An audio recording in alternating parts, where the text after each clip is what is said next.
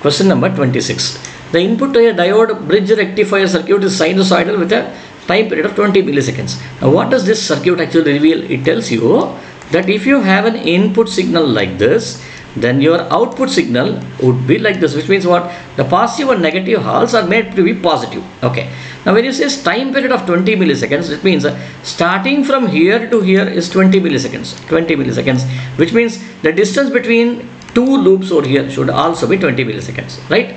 Now let us look at the graph. Which graph shows the variation in time of the output voltage? This is your output voltage. This should be your output over here.